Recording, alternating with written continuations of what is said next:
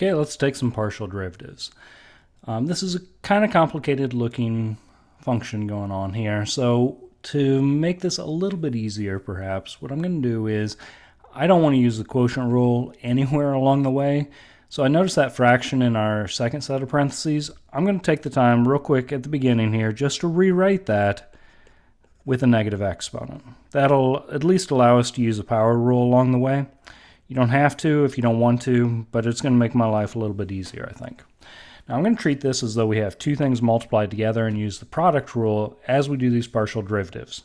So I'm going to treat this first set of parentheses as our g, and the second set of parentheses I'm going to call h. And mapping out how the product rule works, it's going to be g prime times h plus g times h prime. All right, so as we take the partial derivative with respect to x, we're going to treat x as though it's our only variable, and any y's that come along, we treat those as though they're numbers. So the partial with respect to x of g. Well, I notice we have an x squared, so that's going to be 2x as we take its derivative with respect to x. But then in either version here, we have a negative 5y squared. Well, we're going to treat that as though it's a number, a constant, right? Because we're doing the partial with respect to x right now. So if this is a constant, its derivative is going to be 0. So we could say 2x plus 0, but I'm going to leave that as 2x.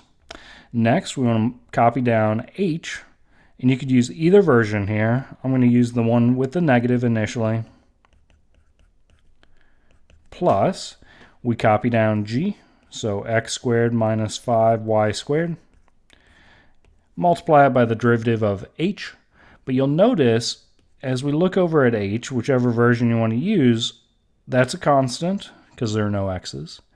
That's a constant because there are no x's. So the derivative of h is just going to be 0 in our case. So we're multiplying by 0. Well, anything that's multiplied by 0, like that big set of parentheses, is going to be 0. So really our answer we could say is 2x times, I'm going to rewrite this with the y back in the denominator, but it means the same thing. You could leave it with a negative exponent if you wanted to. All right, so that's our solution, the partial derivative of f with respect to x.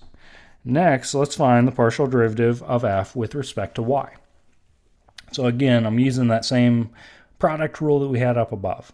So we're going to take the derivative of g, this first set of parentheses, in whichever version you want to look at it in. So the x squared, we're treating that as though it's a number, right? It's a constant because y is what we're focused on now. So x is a constant, so the derivative of this constant term is going to be 0. And then we have the second term. Well, we do have a y here, and we're taking the derivative with respect to y, so we're using the power rule. So to use the power rule, we're going to bring the exponent down in front, bring the 2 down, multiply it by the 5, makes negative 10 in our case. Reduce the exponent by 1, so that'll be y to the first power. Next, we're going to multiply that by h. So 1/3 y to the negative first power plus 4. Plus, we copy down g, x squared minus 5y squared, and multiply it by the derivative of h with respect to y. So this is where it's really handy to have that written with a negative exponent. We can use the power rule, move the exponent down in front, multiply it by the 1/3, so we get negative 1/3. Reduce the exponent by 1, so negative 1 minus 1 makes negative 2. And then the derivative of the 4 is going to be 0.